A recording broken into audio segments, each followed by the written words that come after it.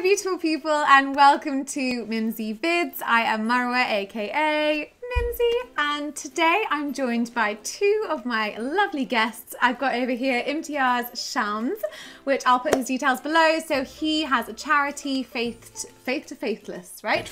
So I will put that down below. Do check it out. And then obviously my husband, who you guys probably know already from my channel, Veedu. He's too cool. He's too cool to wave. I don't know what these little signs are, but anyway. Yeah. So basically this is just gonna be a chilled video. We've got some teas and coffees and snacks and we're just gonna chat basically. I just have a few questions. Obviously we're all ex-Muslims, so just kind of a bit more about our backgrounds and our thoughts on things. It's totally improvised. So yeah, so basically I wanted to start off with us being Muslims. Obviously we were all Muslims.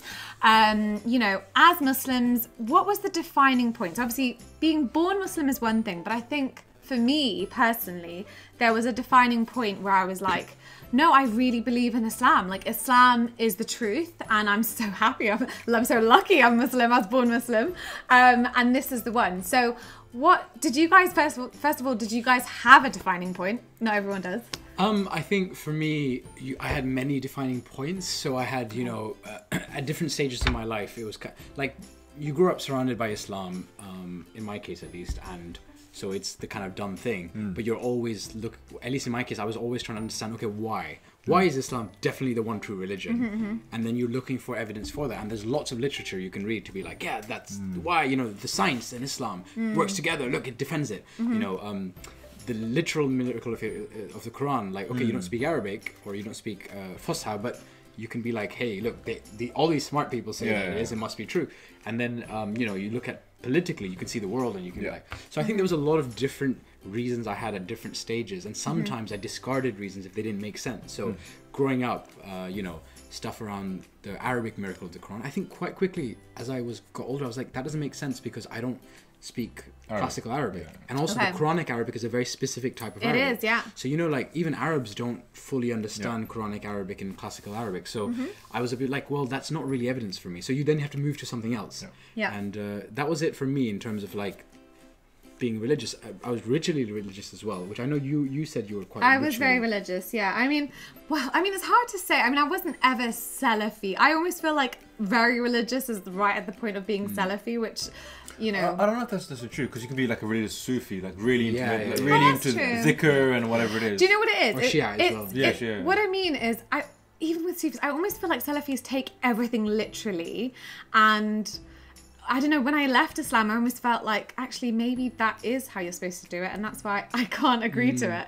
And that's kind of my thought process. But I was a bit more Sufi influenced towards the end, because I kind of was like, oh, they make it sound so much prettier, and like, you know what, it's so much more relaxed, and like, and everything is a metaphor. So I was like, oh my god, hell is a metaphor. Yeah, I'll go with that one. That's so much nicer. So it's because it makes sense because like hell is such a crazy. Some of these things are such crazy concepts if you actually think about it. Like, and then the only way you can mentally deal with it and still be Muslim is to have that kind of metaphor. So like I had a Quranist phase for about 2 months. Like, oh really? Yeah, only 2 months, right? I was a Quranist for the most part. Did he? Really? Yeah. For the most part. You were a Quranist for like most for a long he was a time. Quranist, which is morally better, but intellectually hard to not. take in, right? So that's my problem because I was like, well, I'm Quranist, but there's some really the problems I have with Hadith are basically in the Quran as well. How do I deal with that? Exactly. There's still funky stuff in the Quran that you're like, oh, I don't know. Like the sex slaves are in the Quran. Because I feel like Muslims would love it if sex slaves were just hadith, because then they could easily be like, oh, it didn't happen. But like they can't run away from it because it's literally there. And the word possession as well is used. But stuff like that, I definitely as a Muslim ignored for a very long time. And I just focused on the good. And there's lots of good things, you know, about Islam that I loved. I mean, for example, even just the idea of it's very inclusive, you know, it's not, I mean, I don't want to kind of like, you know, cuss other religions, I don't know them as well, but I know, for example, Judaism is kind of very not inclusive, what's the word? Exclusive. But, you know, Muslims are like, look, you know, everyone, every colour, every race, whatever you are. Yeah, there's no racism. We're all one. There is racism in the history of Islam, but in its ideology. You can all join Islam as long as you understand that Arabic is the best language in the world. That all the best people are Arabs. Yeah, that's God's true. language is Arab. I used to think that as well, even as an ex-Muslim. But actually, over time, I've been thinking, is it really inclusive, actually? Because because it's quite an Arabic religion in terms of like the way Arabic as an institution is pushed. Yeah. Well, I mean, you make But dua. I get your point. It's inclusive versus other ideologies. Yeah. No, I see what you mean as well. But the yeah. Ummah. The idea of Ummah, whenever I think of that as well, I think of Hajj, and I always used to think, have you, either of you guys been, you haven't been on Hajj, I mean, I don't know. Yeah, I've been. Yeah. I used to live in Saudi, so we used to go Umrah like twice a year. Yeah, so you like go every day. You know what you see, again, that's another thing, right? So when you do Umrah, and when you live in Saudi, you realize that this is supposed to be the holiest of land. Whether the country is a different story, but the land is holy. Yeah. Mecca is one of the most racist parts of Saudi Arabia. Isn't that crazy? I didn't know Wow. So basically, like, if you we'd go there and there'd be like these large groups of like Filipino women, and the mutawas, the religious people, would like beat them with a cane, like to get them moving in the circle. Yeah, I've heard about this. It's really, really bad, and that's inside the holiest part. Yeah. So I don't know, maybe my experience is slightly different because I was exposed to like the Holy Land growing up for 10 years. Yeah. But I'm a bit more disenfranchised with this whole we're all one love, type of thing. Yeah. I think it happens more in the West actually. Yeah. When you're away from the Muslim countries, then you feel this need to have this. As a Muslim though, I thought Muslims are the problem, not Islam. I thought that as well. Not Islam. So if this is happening, it's not because of Islam. So they're just making mistakes. So that's always what I used to say. By the way, he still says alhamdulillah, mashallah, like constantly.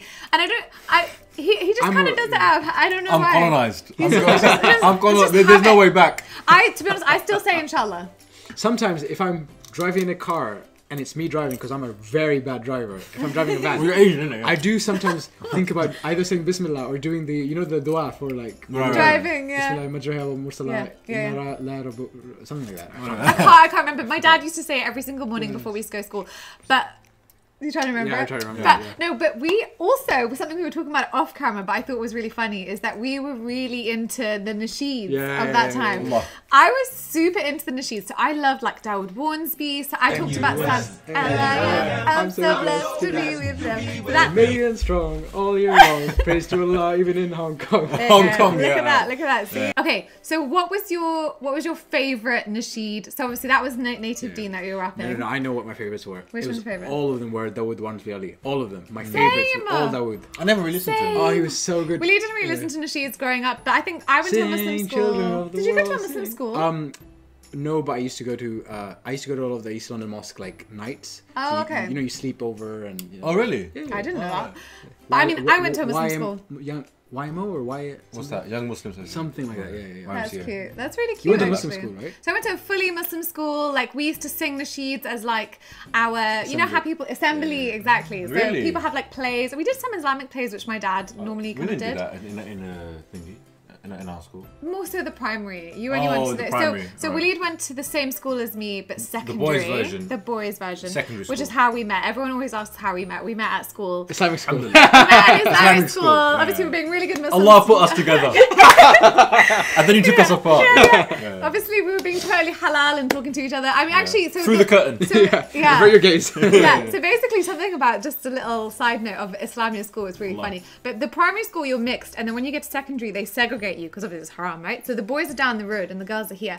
But there was a little corner shop that used to be in the middle, and that was the meeting point. The meeting point of the boys. So we'd all go and like pretend we're like getting sweets, like I'm the boys on there, and like I'd be like astaghfirullah, bismillah, and like with our little hijabs, and then he used to go every morning and get a carrot cake. And that's basically I know how funny, it's so cute. That was his breakfast. Wait, you had him carrot cake? I like carrot cake. I like carrot cake. So I was like, the first thing I knew about my husband is he likes carrot cake a lot. So I was keeping it halal. I used to go for your cult every morning, and he used to go for that. So anyway, side note. Okay, cool. Anyway, back to what we were talking about. So cool, yeah. My favorite was Dawood Warnsby as well, and Sami Yusuf. I actually mentioned Sami Yusuf. Cool, I still listen to Sami Yusuf quite a lot though. But he's really good though. I still listen to nasheeds now and sing them around the house.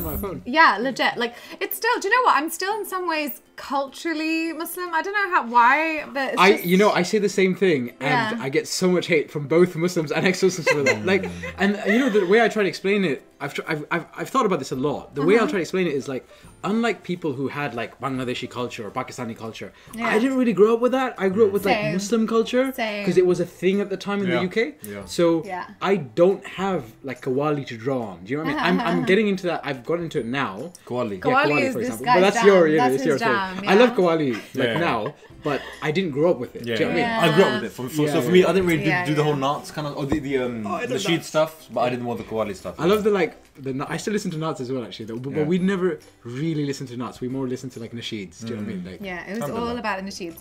But also, it's just a connection to my childhood more than anything. Yeah, that's the same for me. Yeah. I don't connect to the weird things about Islam, but I connect to like, when I was a kid, this was my jam. So it was cute.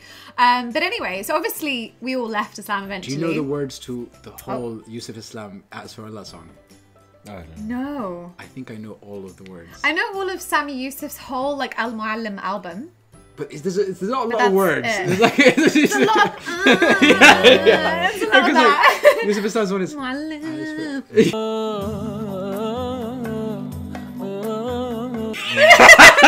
a lot of that. No, but like, yeah, okay. Do you remember the Allahumma salli ala I remember that. Sayyidina. I like that. That was a cool one. Do you know what? Sami Yusuf got so much hate. so good. Muslims are so deep because like even Muslims get hate. It's just like it's too much. Like I felt so bad for him. Imagine if he was not born a Muslim, he would be like I think he'd be much bigger in terms of like because he's got a good voice. Really? Yeah. I think so. I think he's got good. Like, he's just very talented. I think he's a very talented guy. But I think he's done quite well. He's done really well. Don't get me wrong, Sammy. He's done a good job. In case you're watching this video, Sami Yusuf. Just in case we're on your radar. Sammy, we're still a big fan of yours. I love you so much. I went to You were my childhood. Actually, I got Native Dean's autograph. I met Native Dean. Yeah, I went to their concert. I was like, whoa! You know what? It's so funny. Have you ever been to their concert? No, like, concerts are haram. No, too much miskin. What is this? No, it doesn't matter. It does not matter. It was all There's girls and the boys sitting next to each other clapping. All the hijabi girls like clapping is haram. You have to say takbir. Which I used to do, but even I found it weird as a Muslim because I'm like, this is a bit cringe, you know.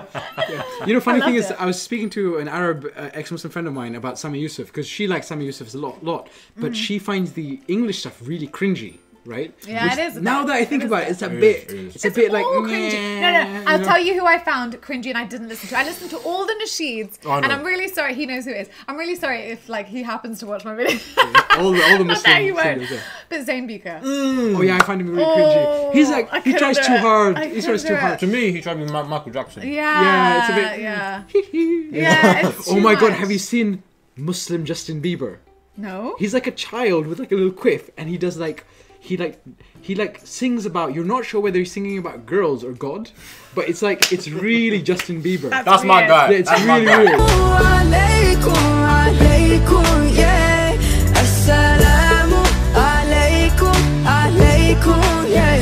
Anywho, so moving on from Nasheed stuff. So obviously there came a point where we left Islam. So I just wanted to know if there was, again, I don't know if there was a particular kind of tipping point for you. I think it's never just one reason. So I don't know why Muslims kind of they ask me anyway, I don't know about you guys, but they always ask me like, what was it? Tell me, like, what was the reason? Why? And I'm like, dude. I mean, like, what do they it's like sometimes they expect me to go, oh, you know what? I grew up not reading anything. Yeah. And then I saw sexual slavery and I was like, no, and I left. Yeah. Like, that almost never happens. Yeah. Like, you know about stuff like that growing up. Yeah, I can't give you a simple answer. Yeah. But there sometimes is kind of a lot of things and then a kind of tipping point. So I don't know if you guys had a tipping point. Did you? And what was it?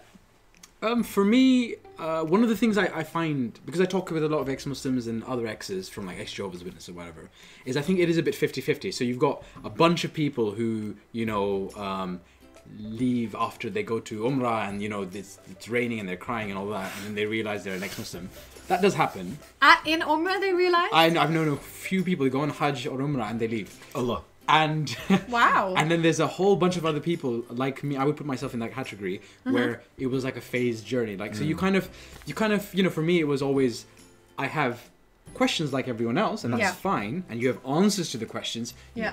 the relationship between Muhammad and Aisha, the role of LGBT people, or blah blah blah, and you have answers to them. But as I got older, some of these answers just stopped making sense, right? Yeah. And so it was a very phased thing.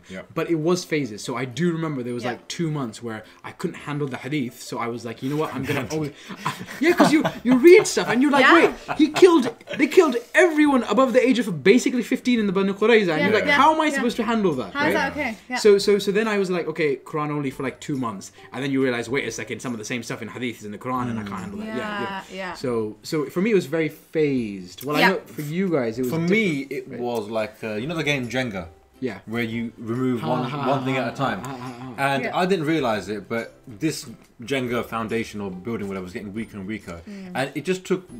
I literally remember the day, I remember the conversation, and I remember the feeling I had that last block was removed and everything came down. So I went from being a religious Muslim, I believe Islam is true, yes, okay, fine, I have a bit of trouble reconciling some stuff like science and blah blah blah, but I'm still a Muslim. There was not a single doubt in my mind that I was ever going to leave. But once that Jenga was removed, all super quick. Whoa! And the problem is, like, then you apply the fact that you don't believe for the first time to everything. Everything stops going, wait a second, that thing. What? Exactly, wait a second, that thing. And you're like, That's what happened to me. That's precisely what happened. So once these goggles were removed, I was saying earlier that for me, like I also like for you, Islam is not just about prayer, fasting, but it's about politics, it's about international affairs, it's about state and government, history, all of that. So when I left Islam, I didn't just say, okay, I'm gonna, all my other beliefs are still the same. All of my beliefs changed. Everything just was like up in the air, and I had to re-examine what the hell do I believe now, because that lens was removed. So now I was looking at things completely differently. Yeah, I completely agree. For me, it was more because I think you know, mine and Waleed's kind of journeys were very different actually. Even though we both kind of you're more spiritual as well. I was kind of more spiritual in the sense of like I would pray. Oh, is that actually? It's a sign. Is that what? What is happening? Allah speaking to us. Can you hear that? Yeah, it's my. Can you hear that? Imagine we said no. Oh my god! Yeah, I'd be like, this is like Neil Armstrong. You know, they say, "Oh, on the moon." Yeah. So I kind of would pray more. So I would like. I don't even know how much. Did you like pray quite regularly? I don't even know. Not as much as really. you. We're Pakistanis. So what was the hardest prayer for you guys? Fajr or Isha? Really, Tarawih? Oh, as in generally. Oh, like as in generally. Forget Fajr, bro. Fajr was the hardest prayer. But I was like very strong with my prayers. I mean, I didn't just pray. I would do like sunnah before and sunnah after. Yeah. So like I was like on it. So and I would like read Quran before bed. Like I was very ritualistic in like what I did, and for me it was like I would legit talk to God. And also this is really strange. Like he laughs at me. I would legit be like, Allah, please. Just, you know, like help me out with this, like come on. Like I would do like constantly, like throughout the day. And then like another thing is, so my family from my dad's side and my mum's side are known to be Ahl al-Bayt, which is basically related to the Prophet. Allahu Akbar. So, and we actually in Morocco have like a big family tree, and we have a card from Saudi Arabia saying that we're Ahl al-Bayt. So it's like an official thing.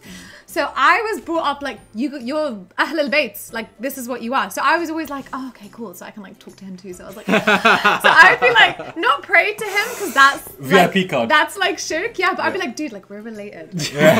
Like it's okay. Wait. I have a question then. Because I get this asked. I get this not asked at me, but you know, like when someone is asking you something they're trying to tell you, right? Yeah. So I'll get people come up to me and be like, but like, just close your eyes and pray to God and just ask Him to give you guidance. Did you ever do that? Did you like all the time? Like, listen, bro, like I'm losing it right now. All the time. And I wanted to ask you guys because what my point was. I think slightly different for me. It was almost similar to you. It happened in phases. So I kind of changed my viewpoint. But then when I got to that point of like, oh my God, I don't believe it. It was like devastating for me. And I remember crying, really? Like really crying. I Yeah, don't like know that. yeah, like all the time. And I was like, not telling him obviously, but I would cry all the time. Because I was like, I really don't want to not believe it. And I would actually be like, Allah, please help me understand this. Like everything I didn't understand, I would be like, help me understand this. And then eventually it kind of came to the point where I was like, okay, I'm just going to have to be okay with not understanding it. I kind of had a phase where I was like, nothing makes sense anymore to me. And I was like, I'm going to go look at the hadith in Quran as if I wasn't born Muslim. Yes. And I said, God knows what's in my heart and what I really care about. And I genuinely wanted to be like, I want to be Muslim because it's so painful not to be. At least that's what I It's thought. easier as well, man. It's so much easier, yeah. Family is Muslim. Yeah, so then I was it's like, so much easier, yeah. and like I really was like, look, God will know. And you know, like you read that stuff and you're like, it's just impossible. Yeah. But you don't have a solution to that. No. It's like, okay, I don't believe, but what does that mean? Like, who am I? Who am I? Yeah. What am Your I? identity. Yeah, You feel like I felt like I'd lost everything.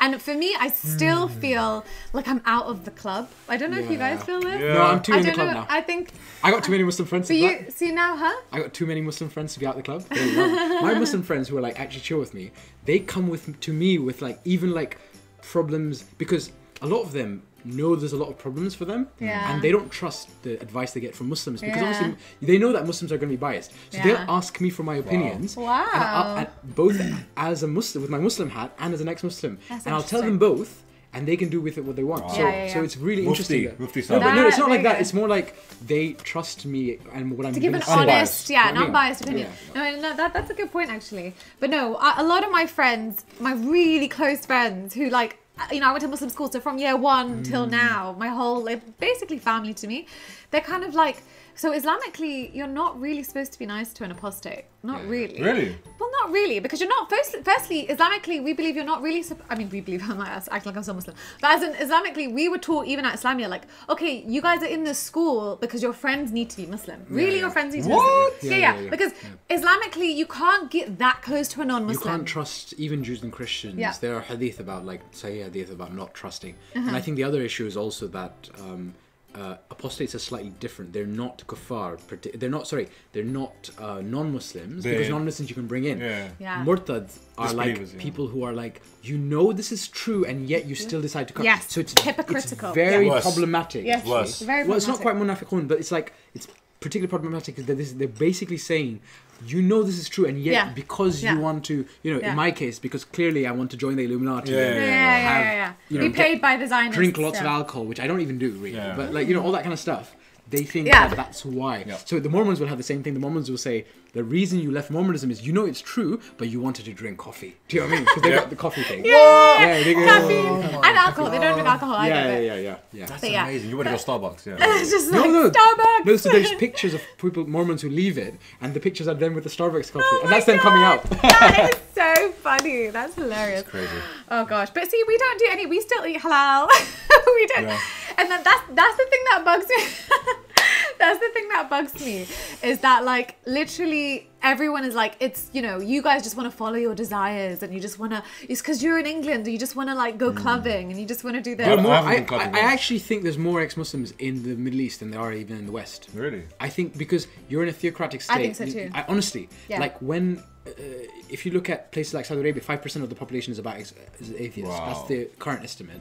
I reckon it's higher than that. I reckon it's so much higher. They're not going to say. And people are always saying like, oh, you know, Muslim countries, they're so perfect. There's so much like... I mean, to be fair, no one says that. No. Do they? So, hold on. So let me come to that point. So basically, if you go into my why are Muslims... What was it? Why are Muslim women oppressed? Or are Muslim women oppressed video?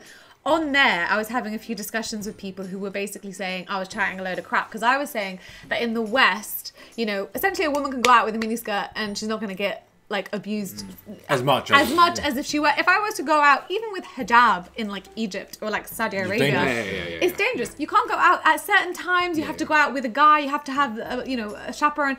It's dangerous because of the society. And I had so much comeback of people saying, what are you talking about? There's no rape in Muslim countries. There's no this in Muslim countries. There's no this. Muslim countries are the safest countries. But to be honest, most of those people have not lived in Muslim countries. Exactly. I bet you. Exactly. Right. They haven't lived there. Yeah. And the truth is, those countries are so corrupt that they don't even keep count of stats of what's going on. Everything's hidden and undercover. The amount of crap that happens. And they're like, oh, show us stats. I'm like, dude, you have no idea what you're talking about. I mean, I'll give you an example. In Saudi Arabia, there's a massive problem with the Filipino maids being raped. Oh my have God. kids, and then they get taken as wives because that's a legal way. And suddenly you're a wife and you're not allowed to leave. Like, how is that okay? Right? And that's just Saudi Arabia. I mean, there's. But that's an Islamic thing. Obviously, that's a sex slave, essentially. You're walad, right? If you're it's complicated because the argument would be that they should have consent. Yeah. But what is consent if you're a maid of someone? Exactly. So that's where it gets complicated.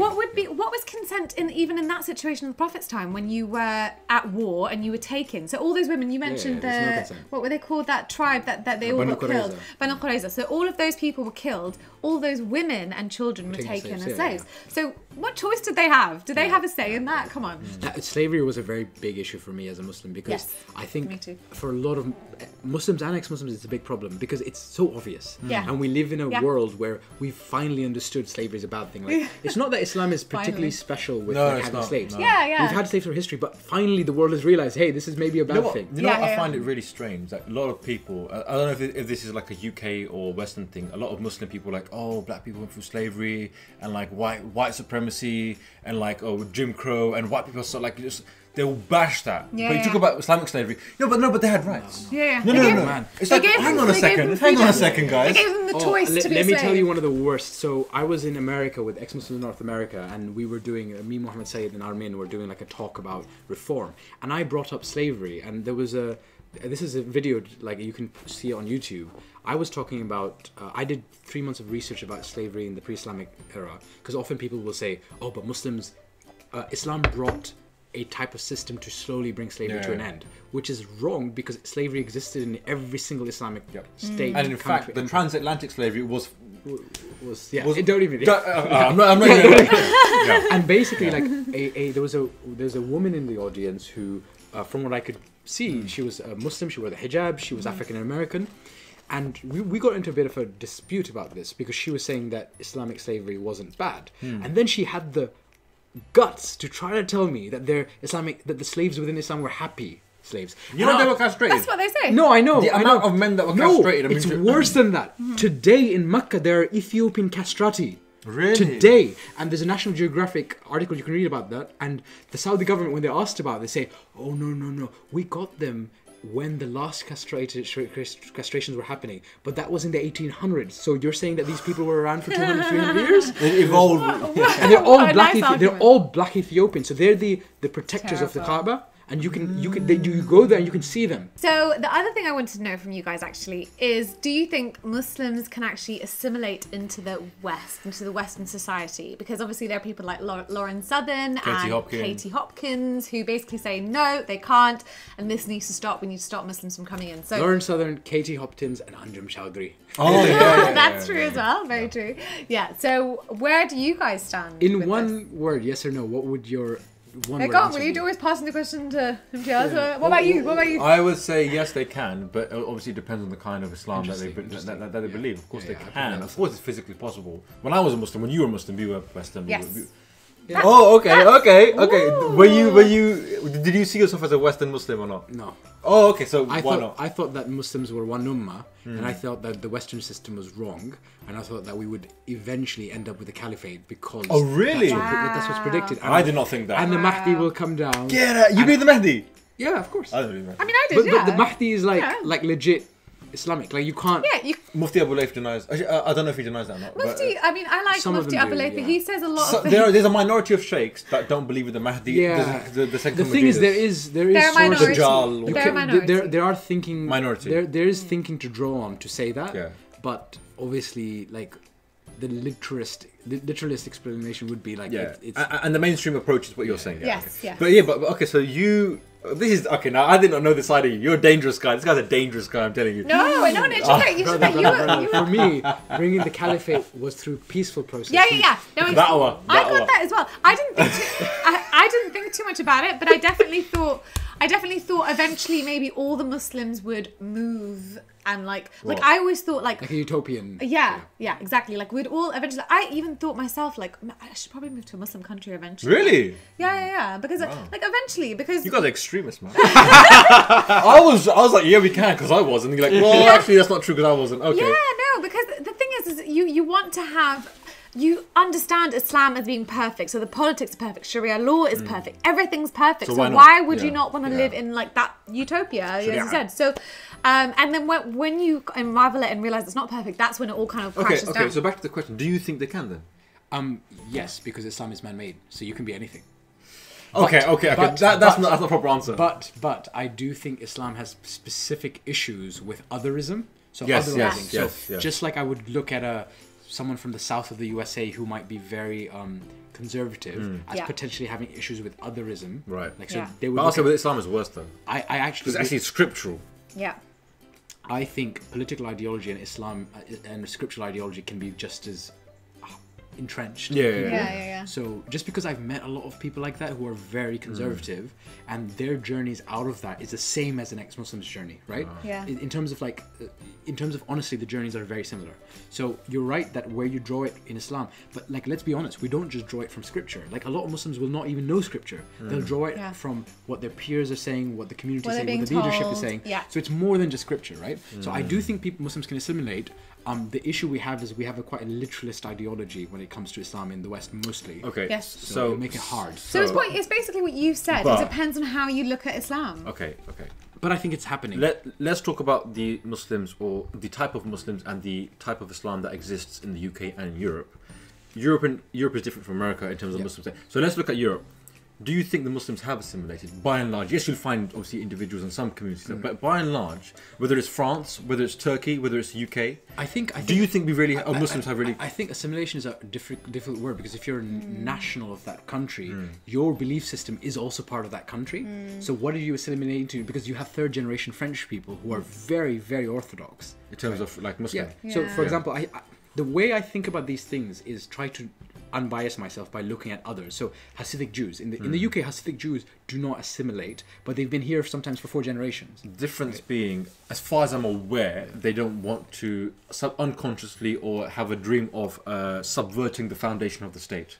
So they're not going to say unless they do. Yeah. No, you're right. Whereas, like you were saying, one day the UK will be a caliphate. This will be a Sharia law, right? Even if you don't actively do anything, you're like, well, subconsciously we know. It's an ideological utopia, right? And that is problematic. And I think that really restricts some level of integration. I don't like the word assimilation, because assimilation Or integration, let's just say. The reason is because assimilation gives this idea of another body joining up a bigger body, but in reality Muslims have been in a lot of these countries for a long time. That's not the problem. The problem is political ideology. You can be even white, right, British, and then convert into a very extreme interpretation of Islam, and then you're not integrated anymore. You're looking at the other as non-Muslim. Do you know what I mean? So I look at it as ideological separation.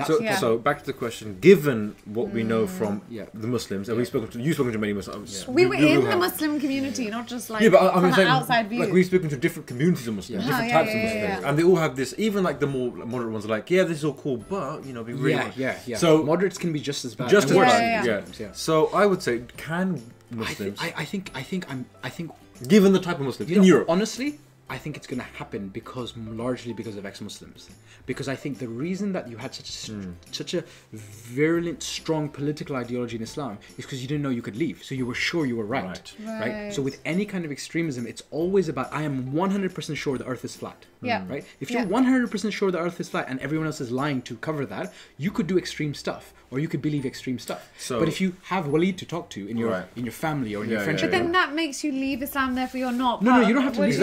But the remaining Muslims, you don't have to leave it. You if you're just a Muslim, if you have this one seed of doubt as a Muslim, you do not have that potential to be really extreme, because you're like, what if I'm wrong? And a lot of Muslims didn't have that. I didn't have that growing up. If I had spoken to myself when I was a kid, even if I had never left Islam, I would have been like, oh wait, maybe I'm wrong. Let's play devil's advocate. I think by 2050, London will be majority Muslim. I think. Like What? that. Seriously? That's not true. I think No, I don't think so. 2050. You're right. If you're assuming the birth rate is the same, it's not going to be the same. Muslims are having way fewer children now than ever before. So okay, it'll be like a sizable minority. It could be the biggest minority. We're already like people from a Muslim background in the UK are massive, anyways, right? Yeah. So sure, we'll be. So we'll be with the biggest, possibly the biggest minority within the UK. Sure.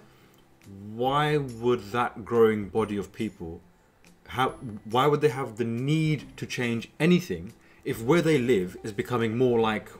I went to Luton, some Bury Park, like 99% Pakistani Muslim. East London, like whether it's Aldgate or some other areas. If they're more Muslim, more Islamic, why would they need to change? They have what they want. Why would they need to change? Because by definition, when you stop... Often with diaspora and minorities, it's like you feel like you're tiny, so you stick much stronger to whatever you stick to. In America, Muslims are extremely wealthy, They're the wealthiest because they're highly skilled. The immigrants, They're immigrants. So they're much more integrated into American culture because they have a certain amount of power. Yeah. Here, that power is becoming quite great within this minority community, which didn't always exist before. You're right. And I think by definition that will mean you're much more integrated with wider society. Also, man, it's just happening. Like whatever. Really, I don't know. Man, no, like this is anecdotal, and this is always going to be anecdotal. But like, and actually, it's not anecdotal. There was a recent review that with young Muslims, about 60% of them are against homophobia. Like they would believe in locking up gays, right? That's bad. 60% is a big number, right? Yeah. But that means 40% have no problem with LGBT marriage as well. So it was about marriage. Right. 60% not okay with it. 40% are. That means 40% of Muslim young people are okay with gay marriage. Yeah. That's crazy, actually. You wouldn't think that, right? Because Islamically, they can't. That's you can't defend that. Not supposed to, because you can also say I'm okay with gay people as people, but I don't believe in the marriage. And yet they're actively saying they're 40% are saying they're okay with gay marriage. I think they're just divorcing themselves from it. Like, you can do what you want to do. Yeah. Well, which is better than... also, you know what's happening? Young Muslims are engaged with people online. They're engaged with each other. They're completely... Our generation was very different, Walid. That's true. Right? That's a good point. And we can't forget that. Like, the younger generation, there's polarization. They're becoming more extreme, and they're also becoming more liberal.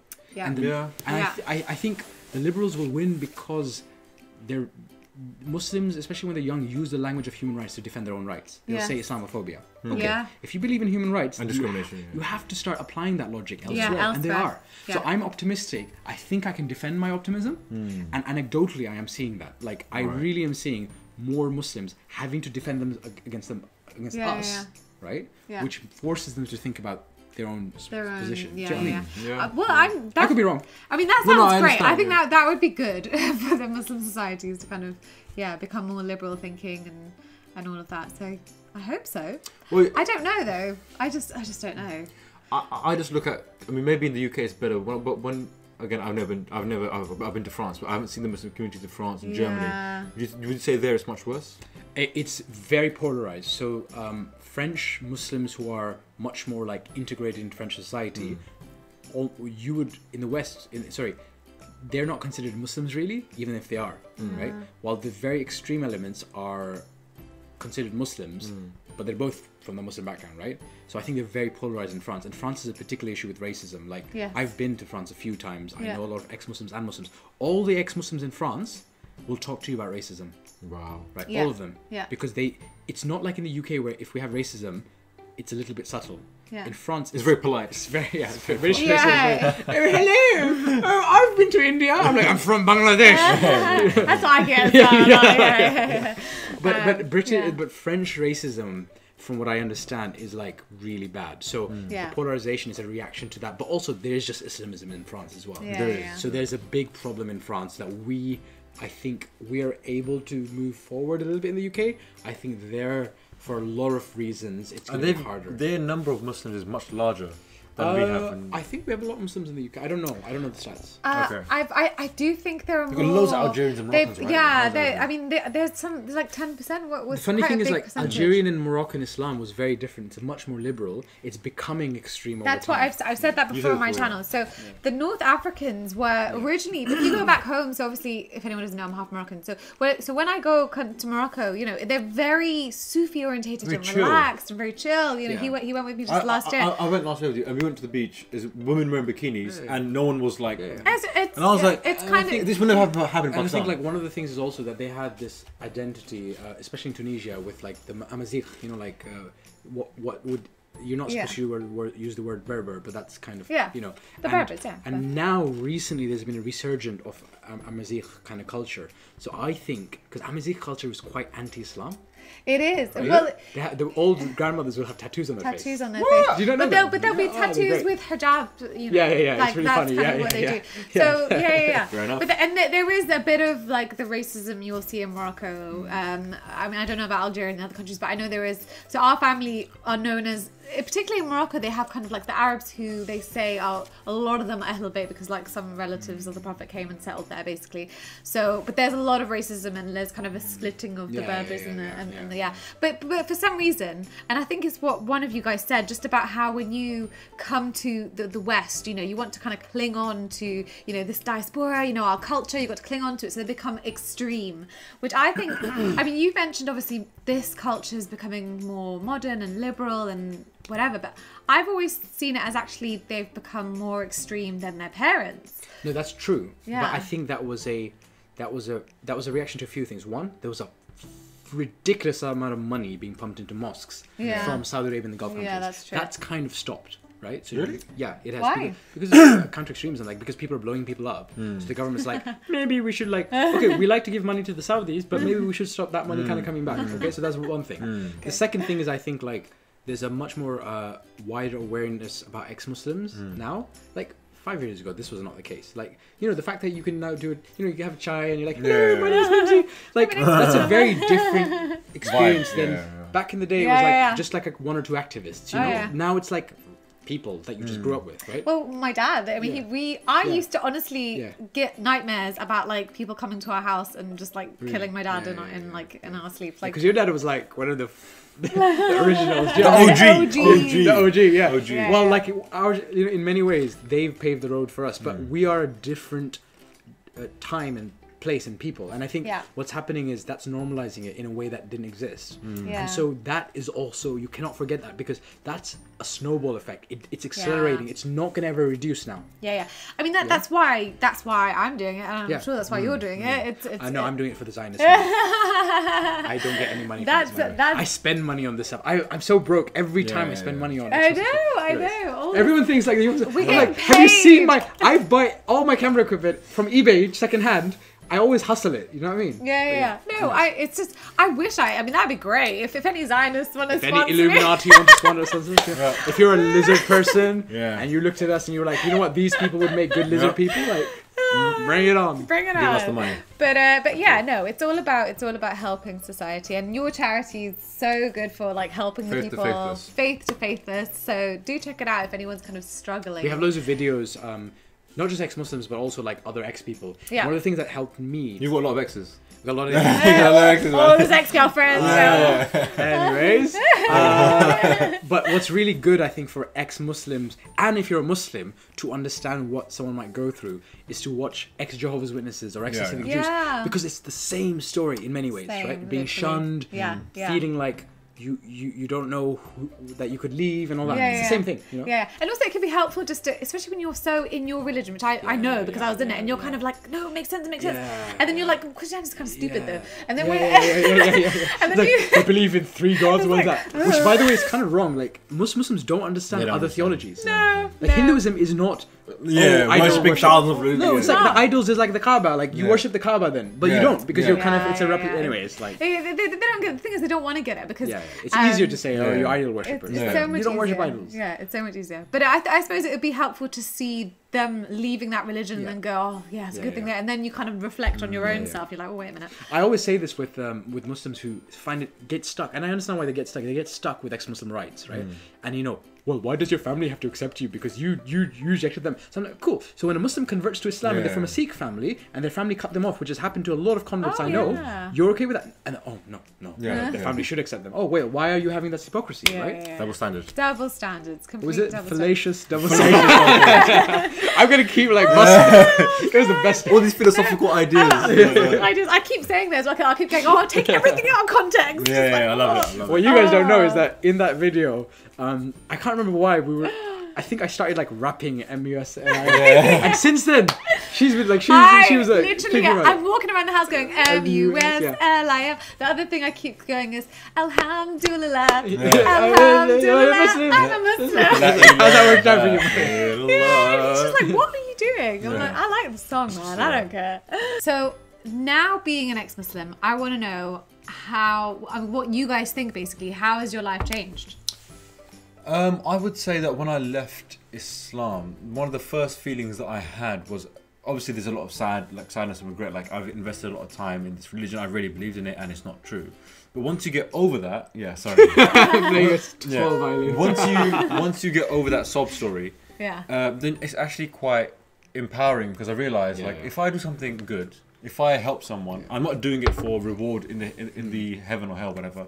I'm doing it because it's a good action and I'm a good person, and the opposite is true. So for me, I felt so empowered because it was like I can't blame anyone for anything. I can't have a go at anyone. It's me. It's you. So for me, it was a very empowering thing, and I was like, yes, like I'm gonna do it, man. I'm gonna do it. I'm gonna smash life. I'm gonna not wait for afterlife. And you wronged me and you didn't do this to me. So no, this is it. This is it. This life becomes so much more precious when you realize there's no hereafter, mate. So stop having regrets. If you want to do something, go do it. Unless it's gonna kill someone, but. You know, all the dreams or desires or ambitions you have, do it, man. Stop wasting your time. I agree. I kind of felt, I don't know how to say this, but I kind of felt in some ways like I could be a better person. That sounds kind of lame. Do you know what I mean? Like, because I didn't have this view of, well, that person's gonna go to hell because you know, it was. I'll see you in hell. It's like it didn't have that kind of like.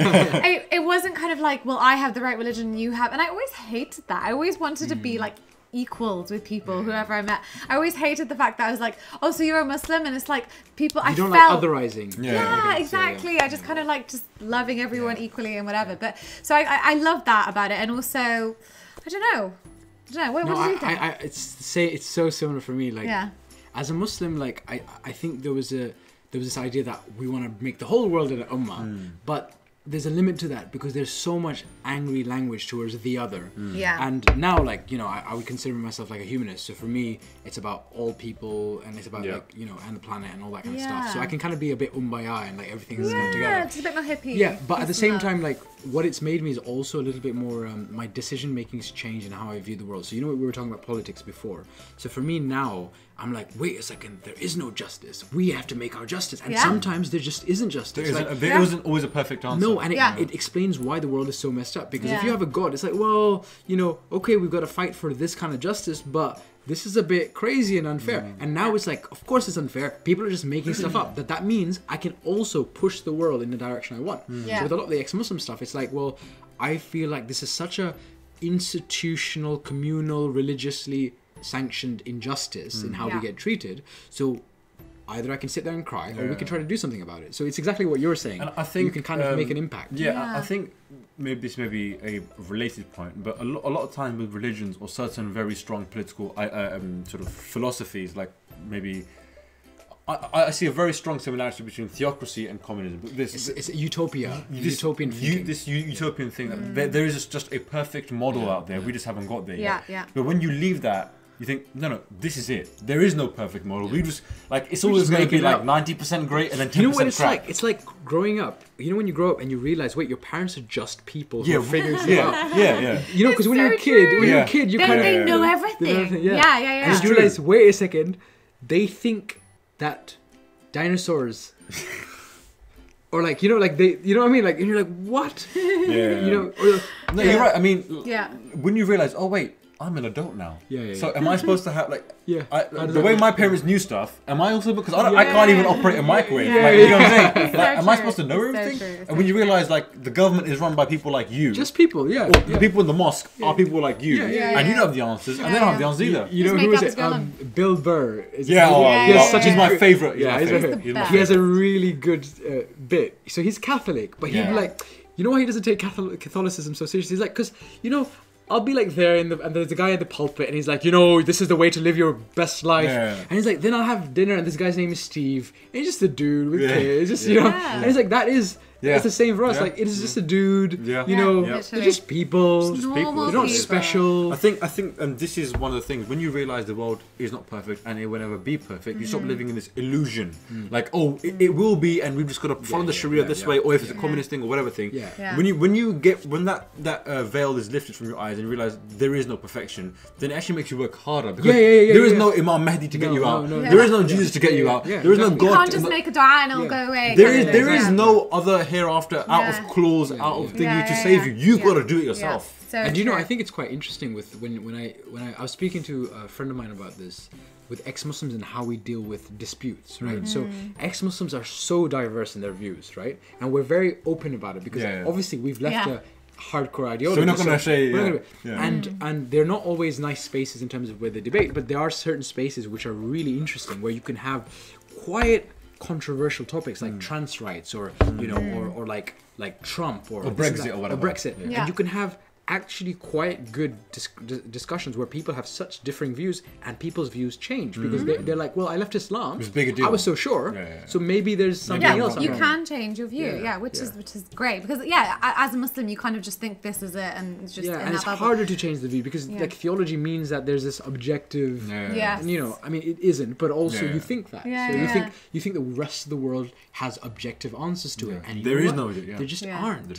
Like. You know, it's interesting how you guys are very much kind of, I don't know if you always have been like this, where you think more about the bigger picture of Islam. I don't think I did as much as a Muslim. I don't know if it's just I was in my own little bubble, but I kind of always just thought of, selfishly myself, no, I just don't know. I mean, as in like, I always just thought of like my own personal journey with Islam and even like little things with, so I would always think, okay, you have to do things for the sake of Allah. I don't know if you had this as well.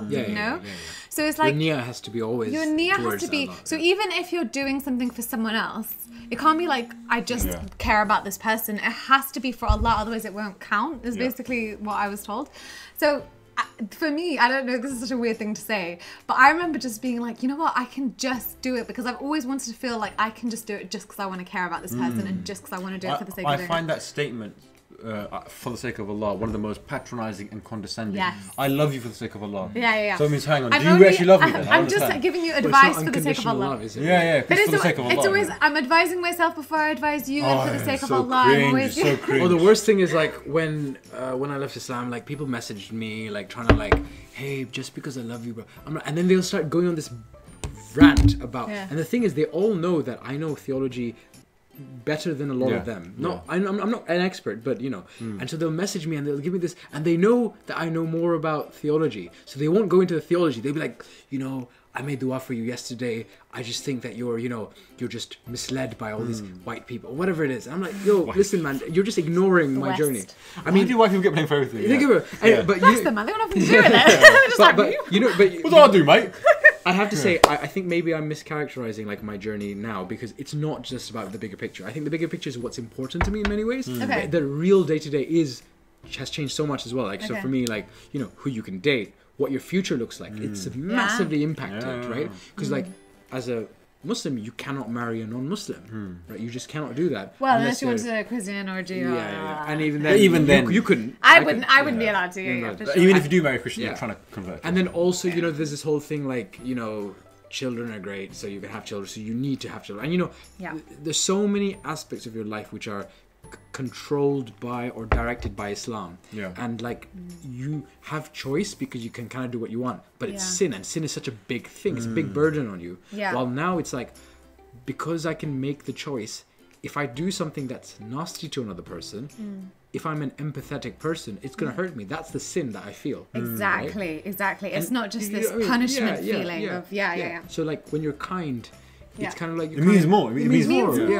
It's so true, and that's what I was trying to get to. You said it. You said it better than I did. Yeah, exactly. Everything just means more, and you're doing it for the sake of that kind of good thing. Because it's not for the sake of Allah, or because not for the sake of the state, because not for the sake of some race. Not because you were told to as well. It's because you know what, you wanted to. Yeah. And to be honest, a lot of these things, like we have these biases even when you leave Islam. Right? It's not that like they go away. It just gets a little bit better. Less. You water down a bit. And you hopefully, because I do see ex-Muslims who leave Islam and they think that suddenly they're not sexist, they're not this, they're not that. You still can be. You can still be. You can still be. You're not like perfect. I mean, speak for yourself, Marwa. Okay, cool. So I think we'll end it there. But thanks to you guys for joining us. And it's been really, really fun. If you guys want to see another one of these kind of casual conversations, definitely let me know in the comments down below. And I'll see you guys soon. Stay in touch. Bye. What is that? I don't know what that is. He does that every time. It's not like the... he does it in every... It's W. Or it's a V. Cool. If you do vids, what are you doing? Oh, wow. Anyway. You have not left Seven Kings. No. That was really fun, though. I like that. That was so much fun. It wasn't even that exhausting because I think it was like a chat. Do you know what I mean? I just felt the Zakir Naik one was like, my energy just drained from...